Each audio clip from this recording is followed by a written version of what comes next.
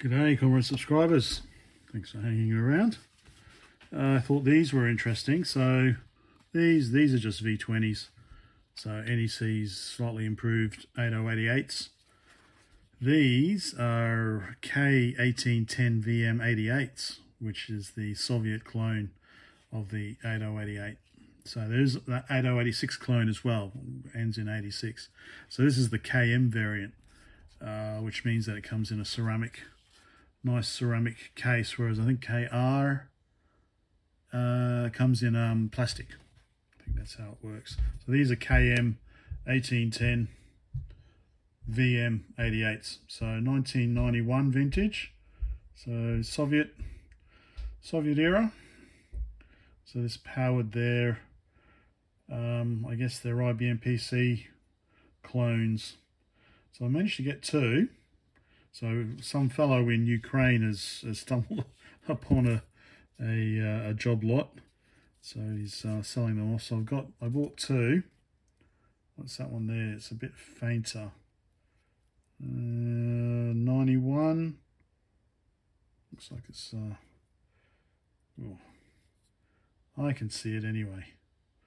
9105 maybe. 9127. So this is the slightly newer one.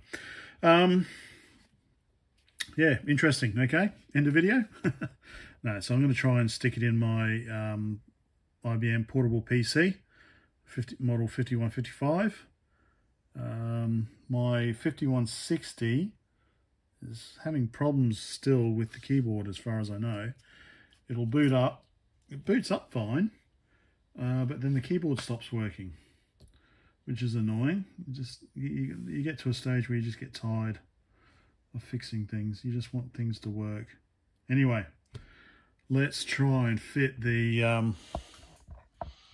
5155 on here and put the chip in and see if it works, and try and put it through its paces. So it's supposed to be 2 to 5 megahertz, so underneath the 4.77 of the standard XT. So let's give it a try. All right, 30 degrees today. Still, it's what, 7 o'clock, 7:30, still humid. But here's yeah, my trusty portable PC. I've not made any modifications to it apart from the compact flash hard drive. Still got the original 8087. So what have I put in it? Oh, I've actually put in a V20. So I put in a V20 already. Okay, that's not going to be a fair test, is it? Well, I'll try running it on this first, and then I'll try and find the 8088. And so I'm going to try CheckIt 3. So I've not upgraded the memory either, so it's still a 256K motherboard, not a 640K motherboard. So I'm not sure what CheckIt requires. Let's see. Okay, let's see, power on.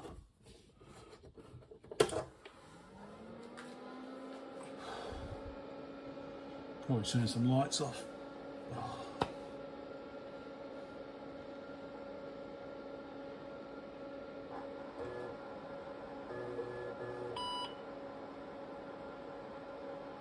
Okay, booting off the compact flash.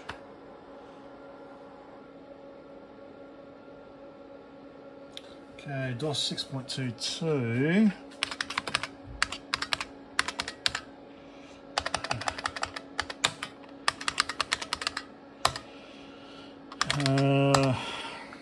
Let's see. Oh god, yeah, you can see I did this on a Mac.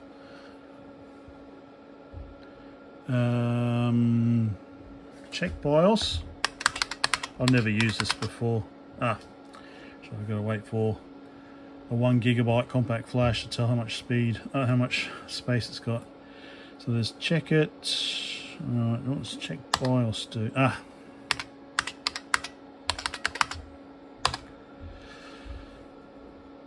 Enter a one-line description of this machine. Let's see, model 5155. Okay, where can we enter a file name? So M51551.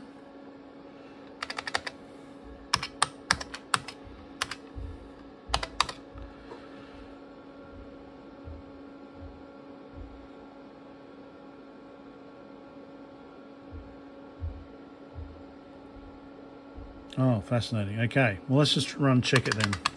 See if it's going to be... Oh, of course, I've got to upgrade the motherboard. All right. Looks like I'm pulling it apart then. Ah, sod it. All right, for this one, we'll just see if it works, shall we? And then I'll upgrade, because there's a bit of work getting the motherboard out of these portable PCs. So I'm going to replace the V20. Actually, I think I did have a utils. I think I did have something.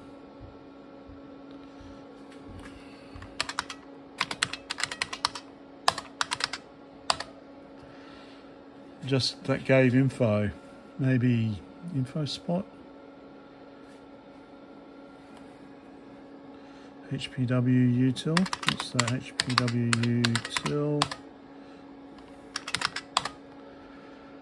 Okay. HPW util.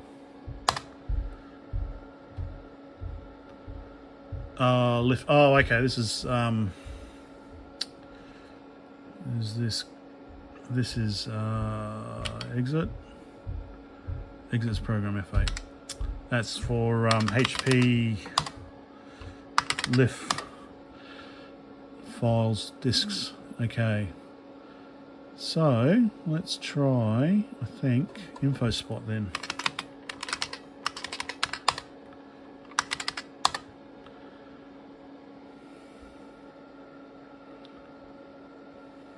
And with all those overlays, so we're going to run. Oh, here we go, info spot R. All right, it's gathering information.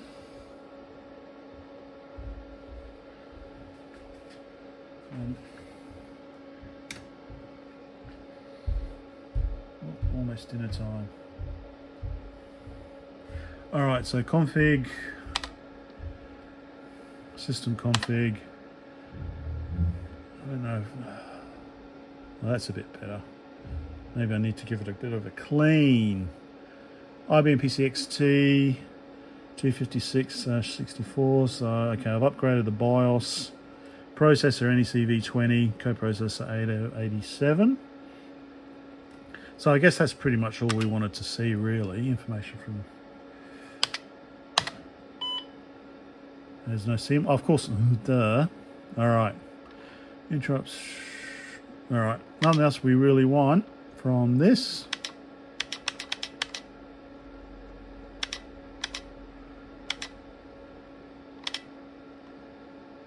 OS shell. Just escape. All right. We will shut down. Swap the chip and see what it comes back with. Okay, so long time subscribers to the channel and those versed in Soviet electronics will know that they generally use 2.5mm pin spacing rather than imperialistic 2.54mm or 0.1 of an inch, which you can see here. So pins on the left line up, but they slowly get out of sync, or get out of step as we get up to pin 20. But having said that, it's gone in with no issue. So let's try and fire it up and see if it works.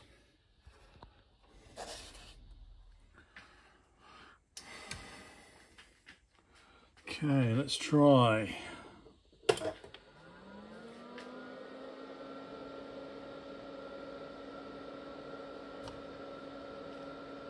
Look, it's a good start, even though you can't see it. Turn the light on.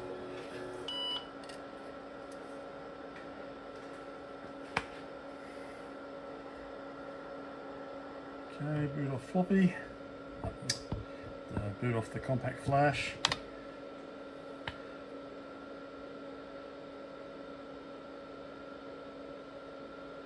Okay,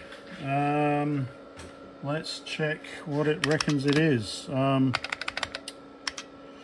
Utils. It's an info spot. Oh, so sweaty down here in the garage. Okay, that's visible enough. Apologies for the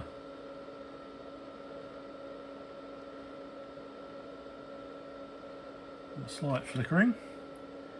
Okay, so info spot.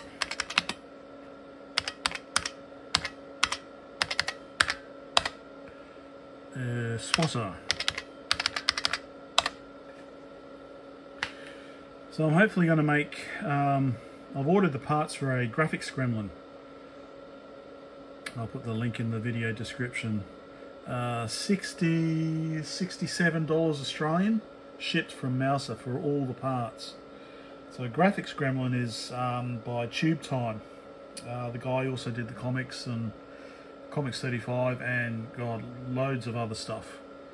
So that's his, so the graphics gremlin is an ISA card that'll do MDA and CGA, but with a VGA output. And someone's actually forked it and implemented an HDMI output, so you can get CGA with HDMI. I don't have those boards, but I'll see this graphical. Anyway, let's see config. So it's designed for color, obviously. So it's just coming up as a 8088, genuine 8088. Don't know what else I can really do with my limited RAM.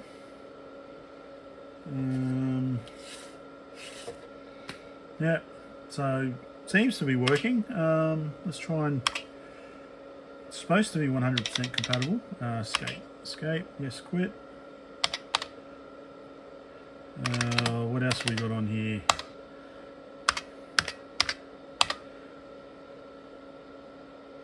I meant to go back to the root.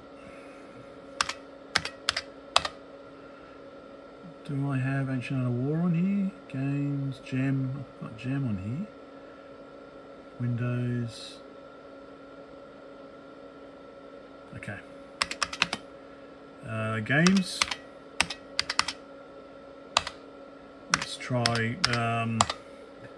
got Alley Cat, Boulder Dash, Pack Girl. Although Pack Girl can get annoying. I need to. That's what I wanted to do. Add volume control on this thing. And Ancient Art of War, which is one of my favourites. So let's try. Sopwith is interesting.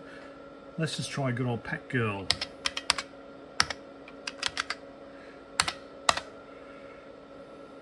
Okay, one for slow speed, normal speed.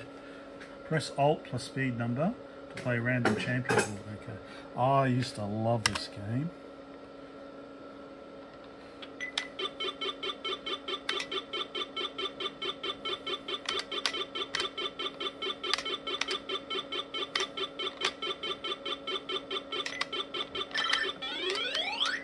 Play this for hours.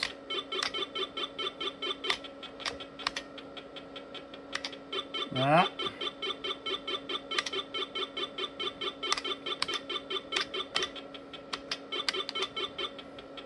Anyway, you can see it's working. Ah. Ah. All right. I don't think there's any way. There's no way to get out of this apart from rebooting. So it's getting pretty it's getting pretty warm.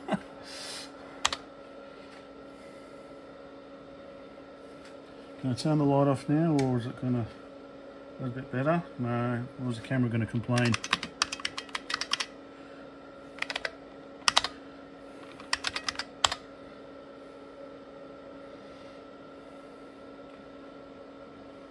Prince of Persia, F-19 jet, Space War. That was another one I used to play all the time, otherwise known as Spac War. Let's just do Ancient Art of War quickly. Although, of course, Flight Simulator is the one that was always the. If it ran Flight Simulator,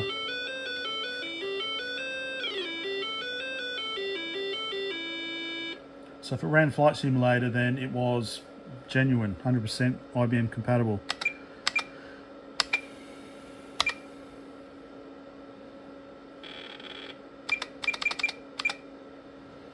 So yeah, seems to be working like a genuine chip, except it's just getting pretty hot. Let me actually used to love this game. Anyway,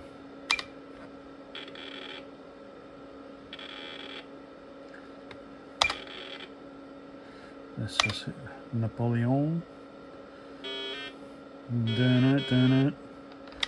Oh, oh man, I could play this game for hours. And I used to play it on my friend's. What did he have? I can't remember. But I had playing it in amber, monochrome. That was before we got our Amstrad. Anyway, let's just check the temperature, and yeah, we'll wrap it up.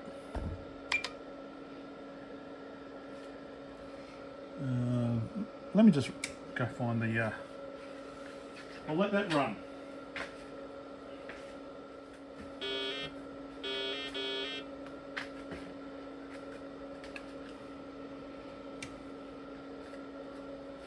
So this is just a demo. Let me check. Whilst the demo is running, what's the chip hitting? Really? Only 40 degrees. It feels a lot hotter. Oh geez, the 8087's hot. 57 degrees. Whereas the K1810VM88 was only 41 degrees. Jeez, I didn't realise the 8087 was getting so bloody hot. It's not even doing anything. Jeez. Enjoying the game?